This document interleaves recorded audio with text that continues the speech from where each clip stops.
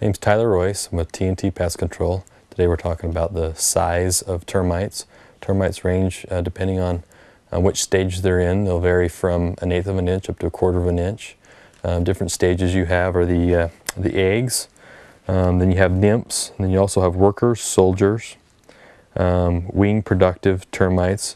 When they're in the king and queen stage, what happens is when the nest becomes very large, they'll actually, the queen will lay kings and queens, and they'll actually come out with wings on. They'll come out of the nest, fly off to start off new colonies.